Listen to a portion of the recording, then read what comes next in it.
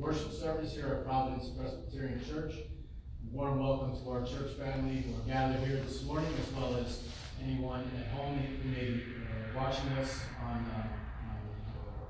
any kind of electronic apparatus. Welcome also to anyone who's visiting with us, either online or here in church. And please know that your presence enhances our worship, and God is glorified by your presence with us. We are led in worship this morning by Reverend James Kraft, and we once again thank him for his service to our church. A couple of announcements. Next Sunday, November 22nd, the annual meeting, Part 1, will be held immediately following the 9 a.m. service here in the church. And also on Thursday, November 26th, Thanksgiving Day, we will have a Thanksgiving service here in our sanctuary at 9 a.m. So Thanksgiving service on Thursday, November 26th at 9 a.m. And next Sunday, November 22nd, annual meeting, Part 1, immediately following our 9 a.m. service. Are there any other announcements? We had the ladies were here with all their crafts yesterday, and the weather was wonderful. So we had people coming through, and they were able to collect $500. Thank you very much. Thank you very much to the crafty ladies who again continue to help us and support our church. My understanding also, thank you to Chuck Heel, who came out and cleared the way of the leaves prior to the event. If there are no other announcements, last Sunday, Reverend Carter spoke to us about being prepared. So as we begin our service this morning, let us pause and calm our hearts, calm our minds, prepare our hearts, and let us place ourselves in God's presence.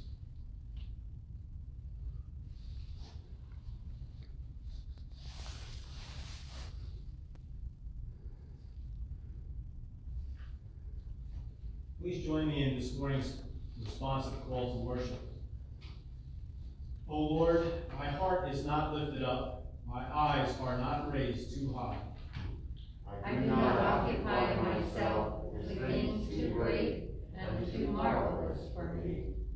But I have calmed and quieted my soul like a weaned child with its mother.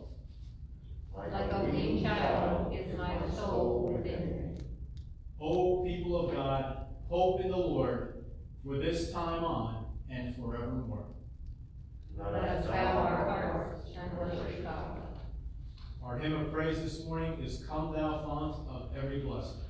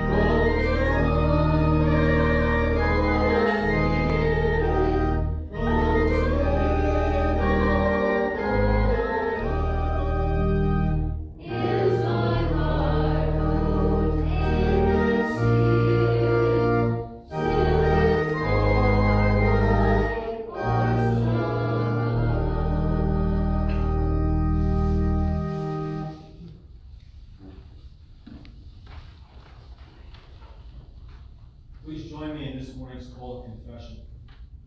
Have mercy on me, O God, because of your unfailing love. Because of your great compassion, blot out the stain of my sin. Wash me clean from my guilt. Purify me from my sin. For I recognize my shameful deeds. They haunt me day and night. Against you and you alone have I sinned. I have done what is evil in your sight. You will be proved right in what you say, and your judgment against me is just. Don't keep looking at my sins. Remove the stain of my guilt. Create in me a clean heart, O God. Renew a right spirit within me. You would not be pleased with sacrifices, for I would bring them. The sacrifice you want is a broken spirit.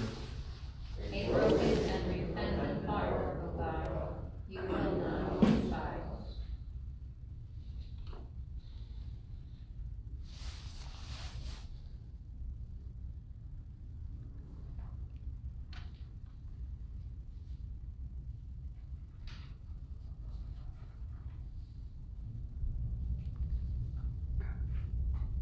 David confessed to Nathan, I have sinned against the Lord. And Nathan replied, yes, but the Lord has forgiven you, and you won't die for this sin. But you have given the enemies of the Lord a great opportunity to despise and blaspheme him. Father in heaven, as David found forgiveness through your gracious love when he repented of his sin, we thank you for the forgiveness that is ours through the death and resurrection of your Son, our Lord. He was removing those things that damage our witness before the world. Fill us with your Holy Spirit, that we may live as those set free from sin and death, through Christ our Lord. Amen. Our confession of faith is again the Apostles' Creed. Let us, if you're able, stand as we confess our faith together. I believe in God the Father Almighty, maker of heaven and earth, and in Jesus Christ, his only Son, our Lord, who was conceived by the Holy Ghost, born of the Virgin Mary, suffered under Pontius Pilate, was crucified, dead, and buried. He descended into hell. The third day he rose again from the dead. He ascended into heaven and sits at the right hand of God the Father Almighty. From thence he shall come to judge the quick and the dead. I believe in the Holy Ghost, the Holy Catholic Church, the communion of saints, the forgiveness of sins, the resurrection of the body, and the life everlasting. Amen. Please be seated. Our Old Testament lesson this morning is again, we used for our confession this morning the event from David's life that we all remember, his sin against Uriah and Bathsheba. And another important thing to David, of course, was, first of all, that he wanted to build the temple. And God came to the prophet Nathan and said, no, tell him he can't build the temple. There's too much blood on his hands. His son, Solomon, of course, Solomon's very name means peace, will be a man of peace. He will build the temple. And so Nathan goes to David and he tells him this, and then he adds this word to David from God. My unfailing love will not be taken from your son as I took it from Saul, whom I removed before you. Your dynasty and your kingdom will continue for all time before me, and your throne will be secure forever. Then King David went in and sat before the Lord and prayed. Who am I, O sovereign Lord? And what is my family that you have brought me this far? Now, sovereign Lord, in addition to everything else, you speak of giving me a lasting dynasty. You deal with everyone this way, O sovereign Lord. What more can I say? You know what I'm really like, sovereign Lord. For the sake of your promise and according to your will, you have done all these great things and have shown them to me. How great you are, O sovereign Lord. This is the word of the Lord. Thanks be to God. And let us praise God, Father, Son, and Holy Spirit.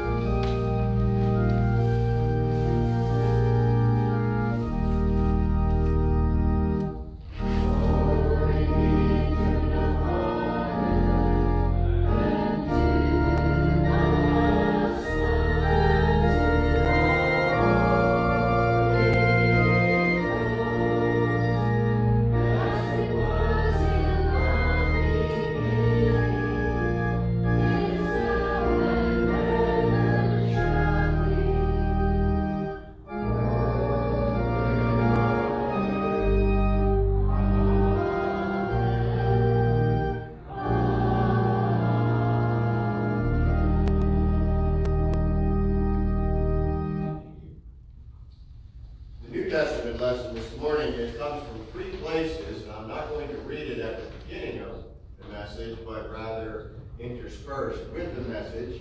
They're from three letters that Paul wrote, one to the church in Corinth, one to the church in Ephesus, and then one to his son in the faith, Timothy. And Lord, as we begin the message, we just ask for your Holy Spirit to guide our thinking, my words, my thoughts. Lord, may it be pleasing to you and helpful to us. For we ask it in Jesus' name. Amen. Doris Kearns Goodwin is a presidential historian, and she wrote a recent book, among many that she's written, called Leadership in Turbulent Times. And in an interview recently, as she was interviewed about that book, she's referring to it, when this is a quote from her, they kept growing, talking about leaders in turbulent times. They kept growing through loss and adversity. They had resilience. They eventually developed humility, even if they started without it. They knew how to talk to people with stories. They built teams of more strong-minded people who could disagree with them. They had the emotional intelligence to deal with those teams. Those words might not have been known then, but we know now. They somehow were able to connect to the people directly and control negative emotions. All things shine a light on today, she says. And they all had an ambition that was larger than themselves, eventually. And that's the key thing. She mentions humility, empathy, understanding both sides in the struggle, integrity, willing to consult others, caring more about the cause than self. Paul, who is my New Testament hero, like David is my Old Testament hero, Paul, more than any other, did more to spread the good news of the gospel of Jesus than anyone else. I think that's indisputable. He was the great leader in the early church. He considered himself and felt called as an apostle. In fact, there are books written that say the apostle. He was the leader. How does he stack up as a leader? This is his evaluation of himself. Early on, he says that he is unfit. A little later on, he says, I'm the least. And finally, he says, I'm the worst. Hardly a glowing conviction about himself. First of all, in one of his earliest letters, written probably in 57 AD, to the Corinthian church, 1 Corinthians 15, it's going to sound familiar to you because it's where he proves for himself and others the fact of the resurrection of Jesus. He says, for I handed on to you as of first importance what I in turn had received, that Christ died for our sins in accordance with the Scriptures, that he was buried, and that he was raised on the third day in accordance with the Scriptures, and that he appeared to Cephas, or Peter, then to the 12. Then he appeared to more than 500 brothers and sisters at one time, most of whom are still alive at this writing, though some have died. Then he appeared to James, then to all the apostles, and last of all, as to one untimely born, he appeared also to me. For I am the least of the apostles, unfit to be called an apostle, because I persecuted the church of God. But by the grace of God I am what I am, and his grace toward me has not been in vain. On the contrary, I worked harder than any of them, though it was not I, but the grace of God that is within me. I am the least of the apostles, unfit to be called an apostle. That's his first evaluation of himself that we have.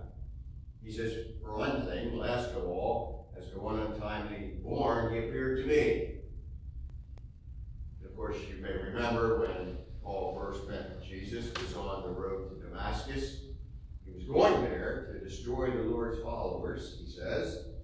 A brilliant light from heaven suddenly beamed down upon him. He fell to the ground and heard a voice saying to him, Saul, Saul, why are you persecuting me? Who are you, sir?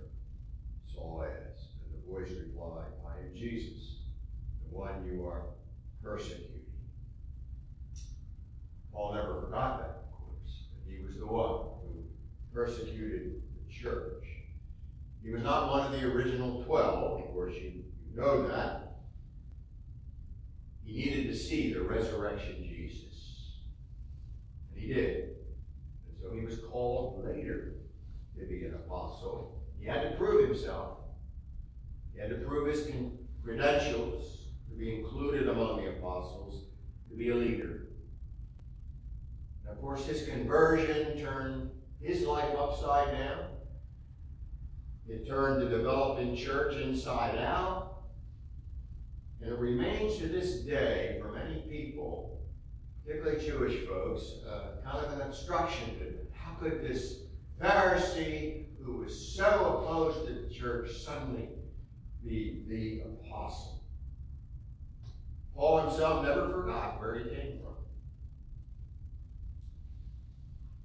With Paul and for all of us, I think we dare not forget where we came from.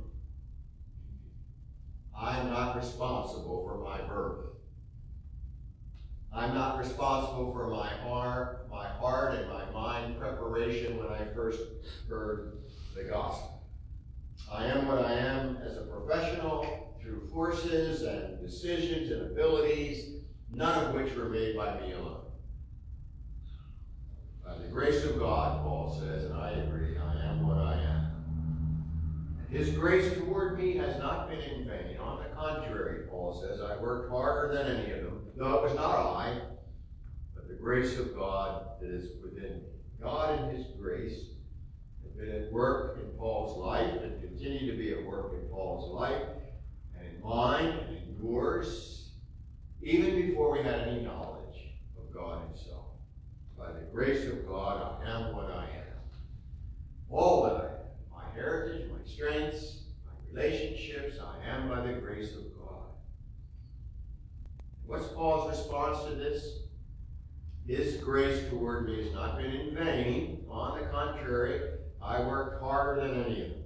My uniqueness, my unique place, my calling is my responsibility now, requiring my effort. And so Paul says, I worked harder.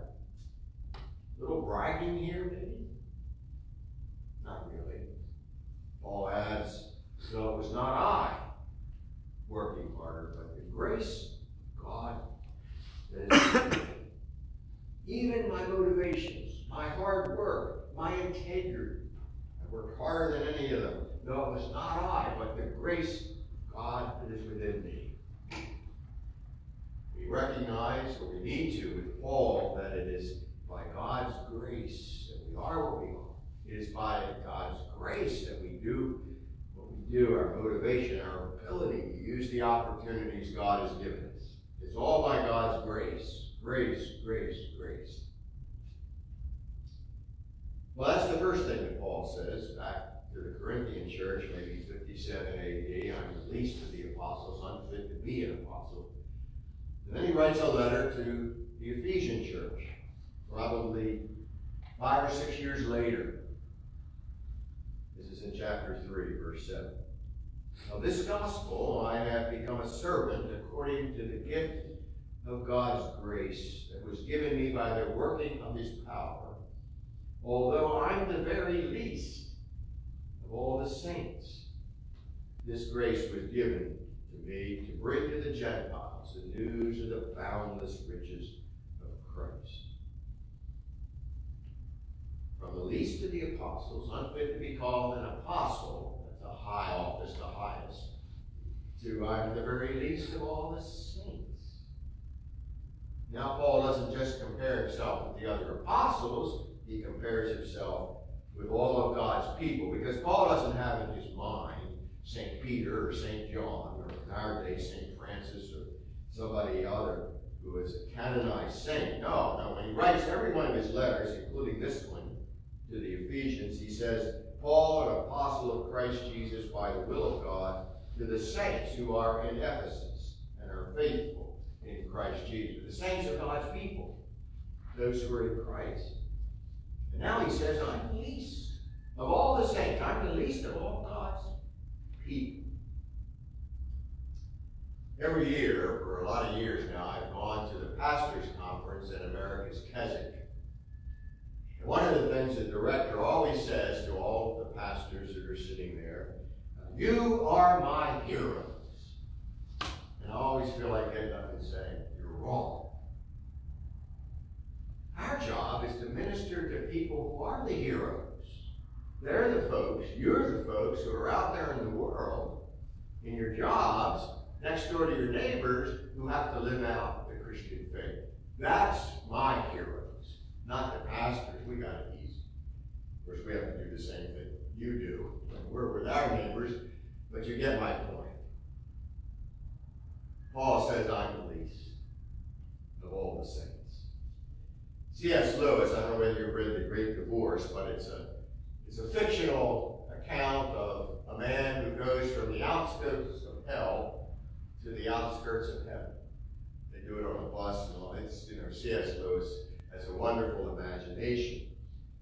And the narrator, who is telling the story, sees a beautiful lady in heaven, coming out from heaven, as it were, bathed in an almost unbearable light, Lewis writes, with a great entourage of beings honoring her. He wonders if this is some really famous person. And his guide says, not at all. It's someone you'll never heard of. Her name on earth was Sarah Smith, and she lived at Golders Green. Well, the man says, she seems to be, well, a person of particular importance. Yes, she's one of the great ones. You need to understand that fame in this country and on earth are two quite different things. Although I'm the very least, Paul says, of all the saints, I become a servant according to the gift of God's grace that was given me by the working of his power. I become a servant according to the gift of God's grace. God has given me the grace to become a servant. I have the honor of being a servant. Servant? Not a boss, not the chief, not the guy with the corner office.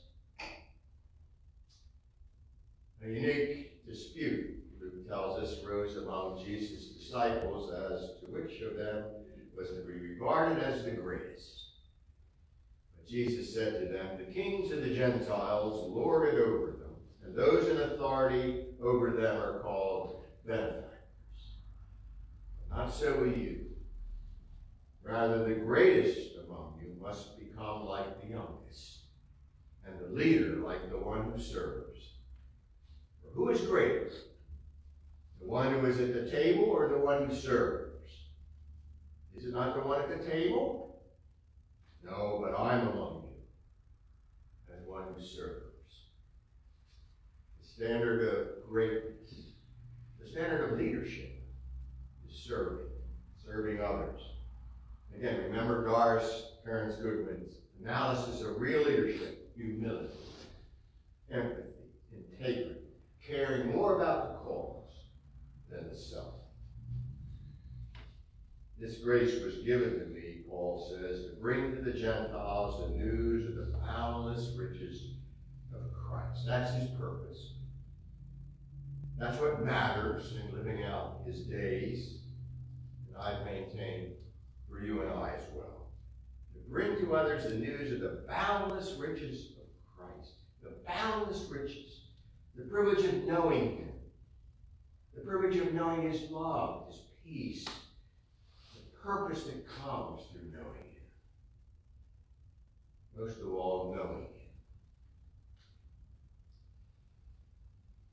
Well, from the least to the apostles, not worthy to be called an apostle, to the least of all the saints, Paul writes this near the end of his life, maybe in 65 AD, one of his last letters in any case, to his son in the faith, Timothy, in the first chapter, at verse 12. He says, I am grateful to Christ Jesus our Lord, who has strengthened me, because he judged me faithful and appointed me to his service, even though I was formerly a blasphemer, a persecutor, a man of violence.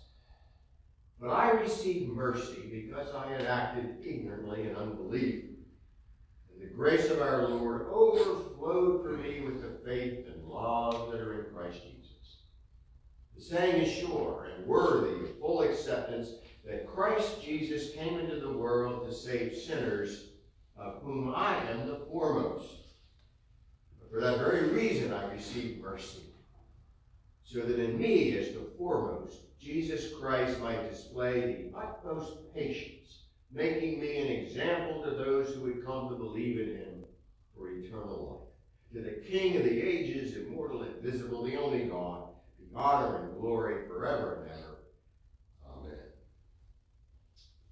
So from unfit to be an apostle, to the very least of all the saints, now, of sinners, I am the foremost.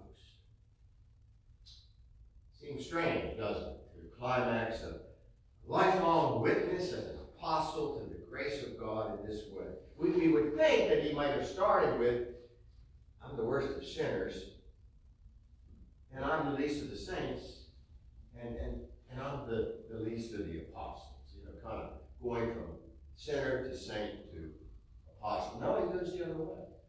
Early on, I'm the least of the apostles. I'm the least of all the saints. And I'm the worst of sinners. Paul stood in awe, right to the end of his life, that God in Christ would forgive him.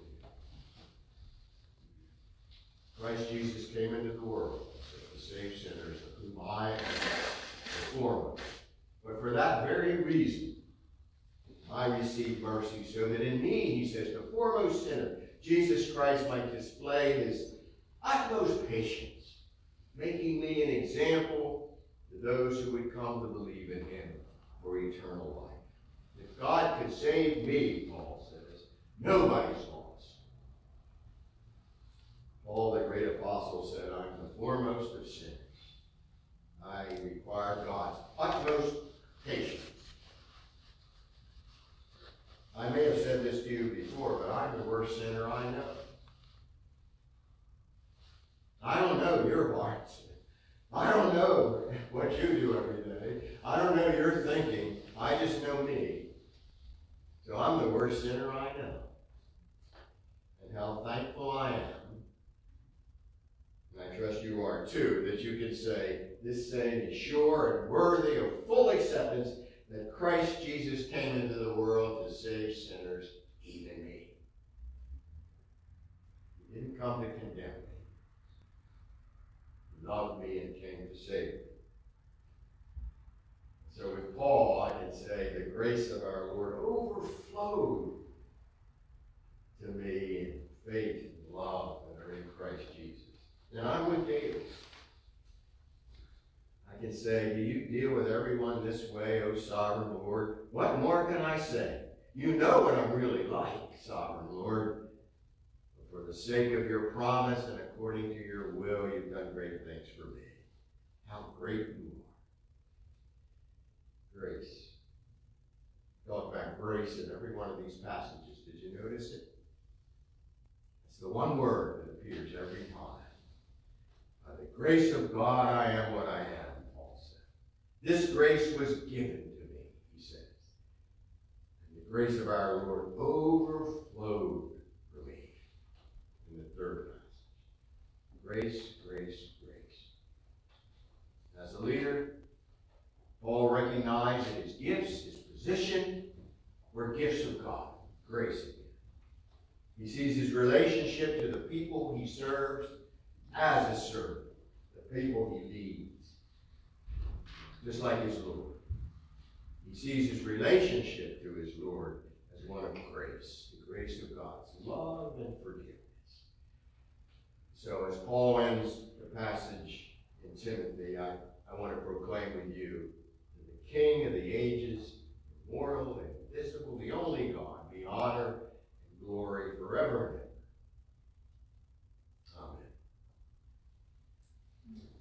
Well, if we're going to talk about grace, what do we have to sing?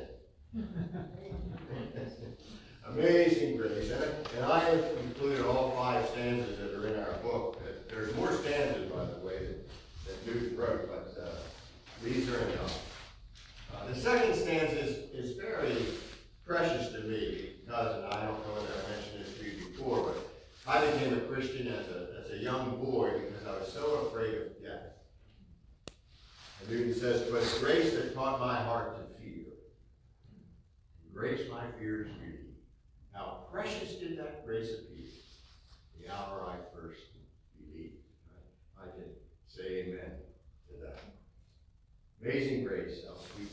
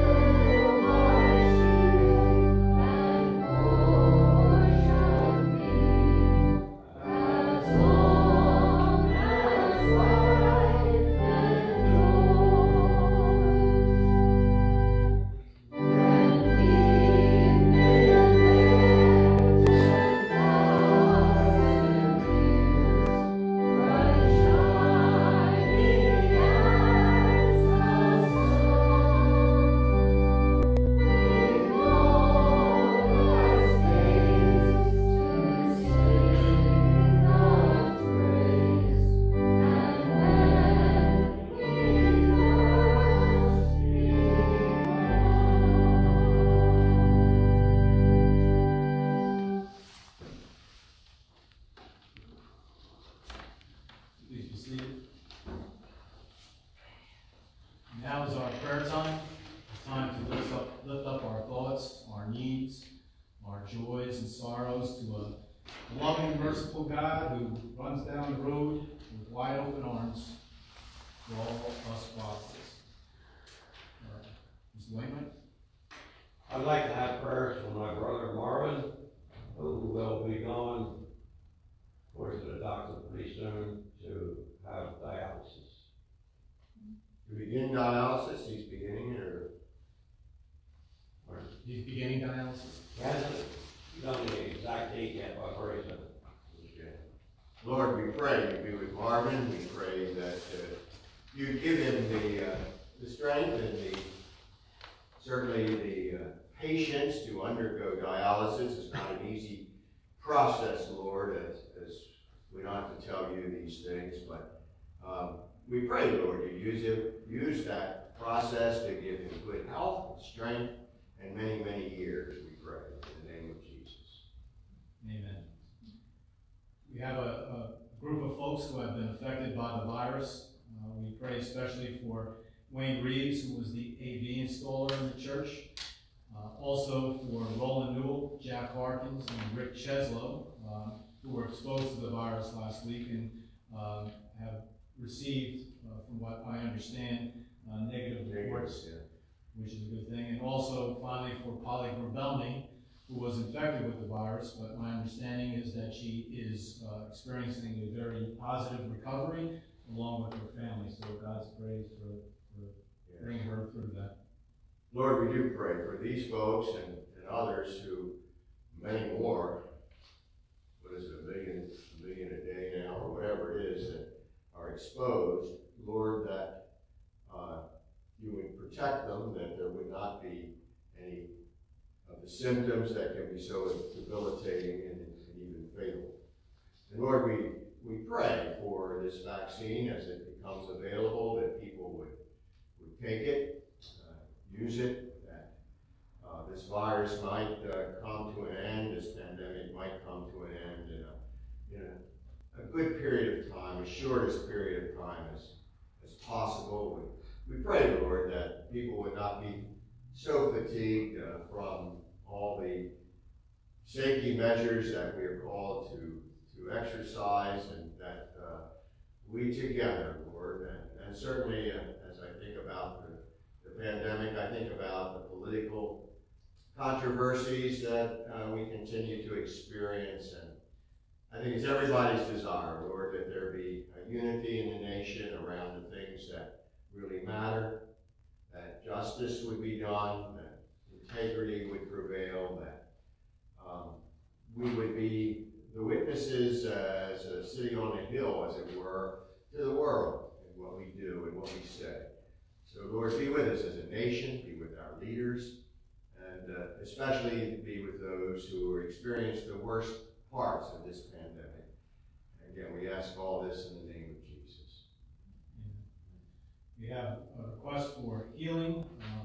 First for John Shiroji, who had a recent heart attack. We ask prayers for his recovery. Also for Reverend John Fordyce, who was in the hospital after a cardiac event requiring a stent. For Brianna, a 7-year-old who was fighting lymphoma cancer. For Roland and Janet Newell's granddaughter Kelsey, who has suffered a broken arm recently. Continued prayers for Wendy Casper. For healing and comfort for Wendy Pearl, who is dealing with complications from a liver transplant. Also for Brittany Zier, as she is battling a serious long-term illness. And for Jennifer Cox, as she is battling a serious long-term illness. Lord, as we listen to some of these diagnoses and prognoses and all the rest of it, we're overwhelmed by the seriousness of illness that certainly strike us as human beings. And yet, Lord, we're at the same time thankful we live in an age in which we live where a lot of this can be treated, stents and chemo and surgery and all the things that bring about healing. And Lord, as we think about that, we have to think about those who are serving in hospitals, doctors and nurses, the other kind of caregivers and just those who take care of the rooms and all the things that have to be done, and they've been under a lot of stress. I heard one saying it's like running a marathon and then being asked to run an Ironman race right afterwards. So Lord, strengthen them, encourage them, and provide the care that people are needing more and more.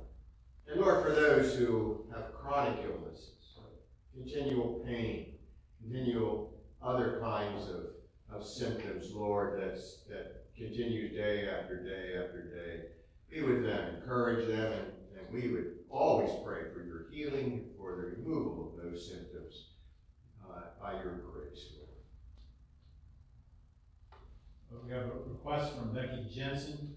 She requests continued prayers for the pastor nominating committee as they carry on the mission for not just searching for a pastor, but for the pastor that has God's name on it for this church. Amen. And be with those who are on that committee, Lord. Give them the patience and the long-range view and the continual strength to keep going on and on. And Lord, we pray in your time, but of course we're asking for it to be as short as possible, that you would send your person to shepherd this congregation in the name of Jesus. 2 requests for prayers for moms, from Margot Mattis for her mother Jean Miller, and also from Robin McCarter for her mother Betty Jenkins, who was residing in the Masonic home. And Lord, we do pray for our older generation, and especially those who are in homes where initially there was a lot of loss due to the pandemic, and it's still happening in some of the homes. And so, Lord, we just ask for protection and your encouragement.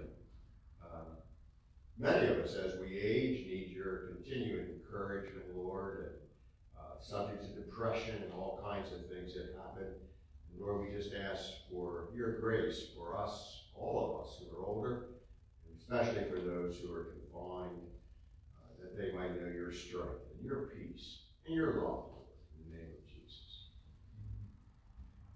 Also, there are prayers for continued safety and God's blessing as we continue our live worship services here in the church. And a special thanks to Chris Natal and to Vaughn and to Victor and to Phil for picking up the slack with the recent depletion of the team.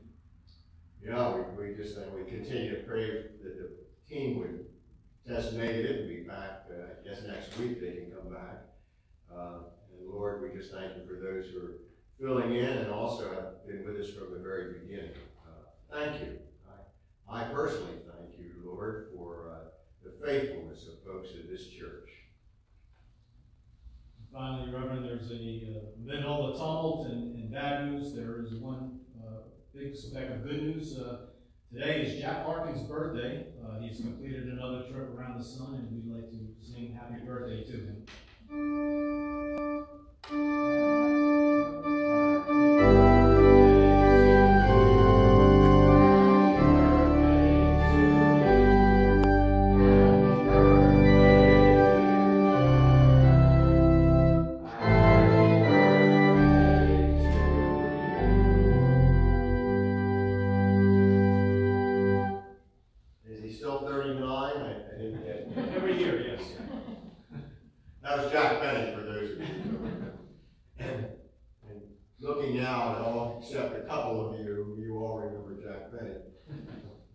Let's conclude our prayer time as we pray the prayer that Jesus taught us to pray.